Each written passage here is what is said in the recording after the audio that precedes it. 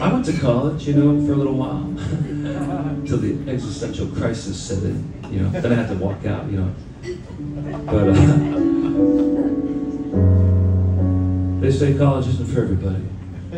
Well, neither are existential crises.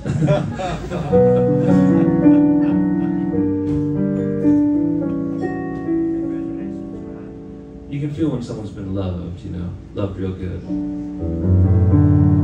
You just smile more, I think, you know. You walk a little lighter, it's a little more of that swinging thing that happens as you walk, you know. I've heard.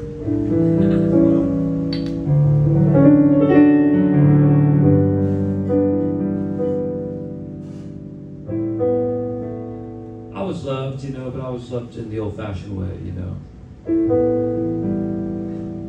Firm hand, and don't spare the rod, and stiffen up her lip and all that. I'm grateful. There's no complaint, you know. If it sounds like I'm complaining, I'm only songwriting. I'm grateful for so many things in my childhood, you know. The fact that I grew up in a haunted house, you know. Could be bitter, could be grateful. It's a choice, y'all. It's a choice. Anyway, I chose the path of lightheartedness. But, you know, we had a big family, so my parents could only afford these fixer-uppers, you know, that kind of stayed, hold on, falling downers. That's okay. I mean, we learned to do some drywall and put in some hardwood floors and fix the plumbing and rewire the electrical at 7 years old. And I'm grateful for that, you know. Not bitter, not at all, not even a little bit.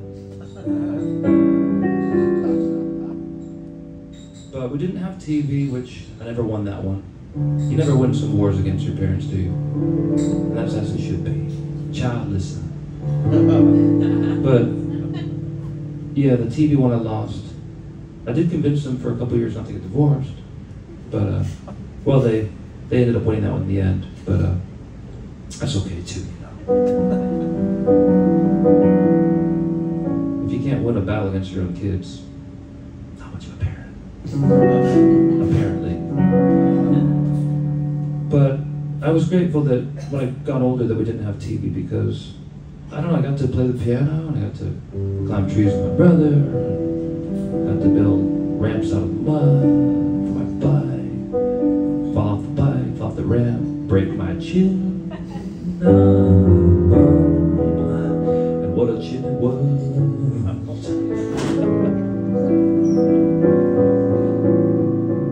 It's one of those chin shows.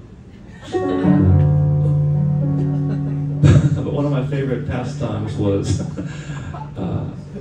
okay, hold on. This is going to be an intermission in the joke because Landon was like, hey, everyone wants to have a good time tonight. So, like, Kelsey was like, hey, we're looking forward to you cracking some jokes. I'm like, uh-oh, I don't have any jokes. I don't know if you've heard these songs, but it's a different kind of joke, man. Joke's on me, man. But, anyway, back to the previously scheduled joke.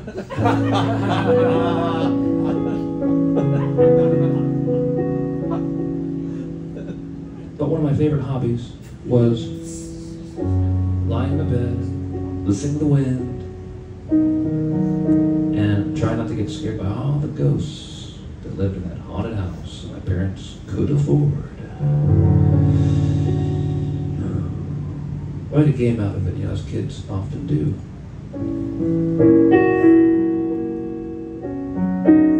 And I just tried to imagine all of these illustrious characters flying and floating and flitting through the room through centuries, stretching one way, stretching the other way, all the lives that they've led, that I was leading and leaving behind. And it passed the time. And time don't need any help passing from us. This house comes with the ghost.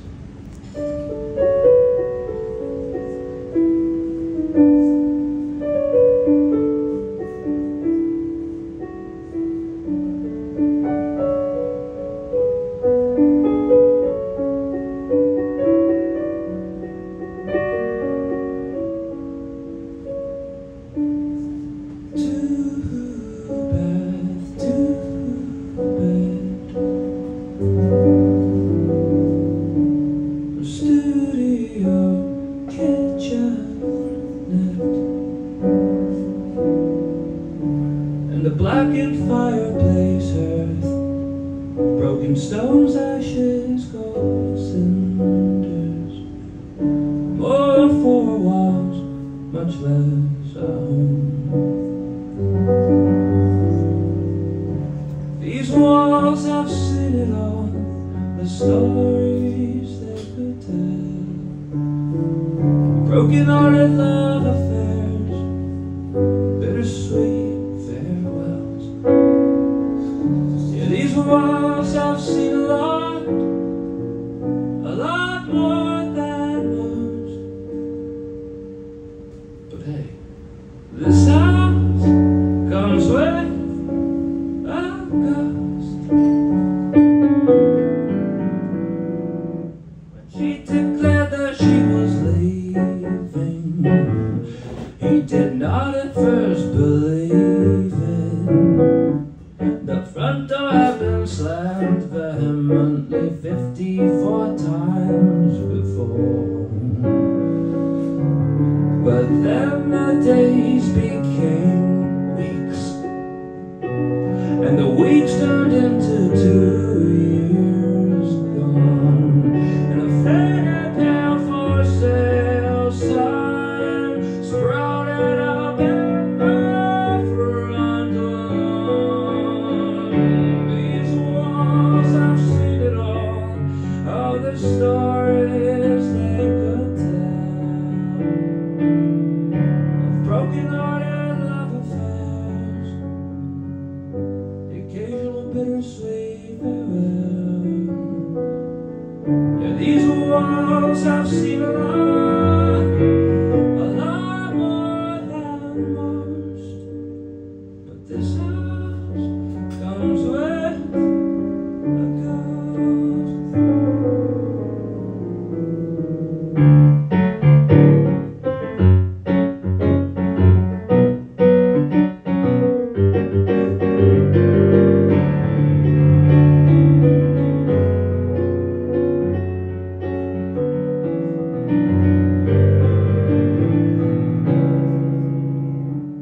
He's firing the gas range as she's admiring closet space as a ghost floats by the front door, whispers through the window pane.